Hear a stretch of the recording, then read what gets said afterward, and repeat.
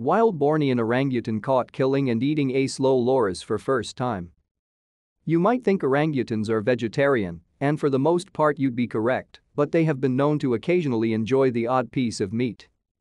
A new paper demonstrates this as it reports on a Borneo orangutan Pongo pygmaeus that was spotted catching, killing, and eating one of the world's cutest animals, the slow loris.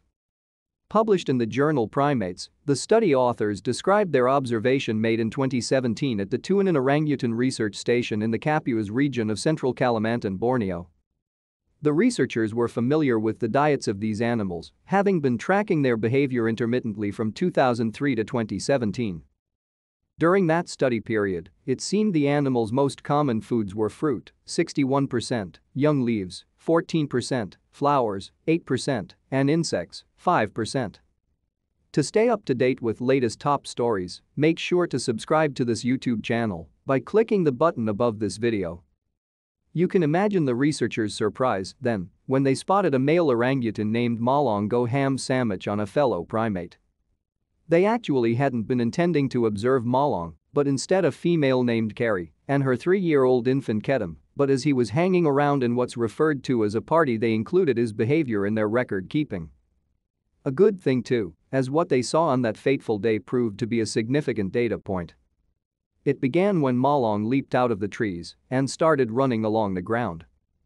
They'd assumed he was moving away from an approaching male as they heard long vocalizations coming from elsewhere, but soon saw that he was in fact chasing a slow loris Nycticebus borneanus.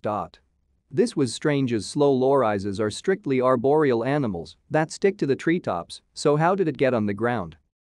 Molong carried on chasing the loris by hopping onto branches and back onto the ground again until the animal was just a meter away and he swatted it off of a branch. It's possible Molong knocked this animal out of the tree to begin with, a technique that's been used by Sumatran orangutans to stun the same prey as seen in the video from Hardis et al. 2012 below. As the loris fell, Molong snapped off the branch it landed on and held it out away from his body as he scaled the tree.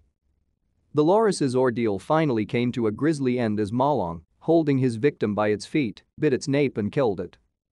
Once it was dead, he grabbed it with both hands and tucked in. The sounds of Molong crunching on the unfortunate loris's head attracted the attention of Carrie who, infant in tow, approached him and appeared to beg for scraps. Cruelly, he appeared to occasionally offer up shreds of the decapitated slow loris, only to keep them to himself. Nobody likes a greedy gobblegannet, Molong. Killing a loris is risky business, even for a massive orangutan, as these big-eyed tree babies pack a powerful venom.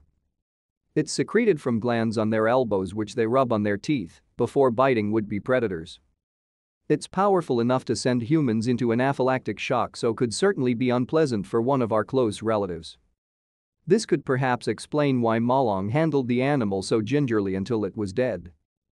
And why such resourceful methods were used to pursue it in leaping into the trees repeatedly and carrying the slow loris on a snapped-off branch rather than with his hands.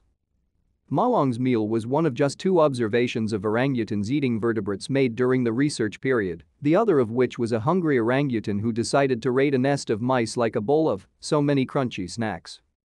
Given the time needed to make just 2 observations, it would appear that Bornean orangutans eating vertebrates is quite rare, but it's very possible that more frequent meat consumption is being missed for lack of researchers on the ground.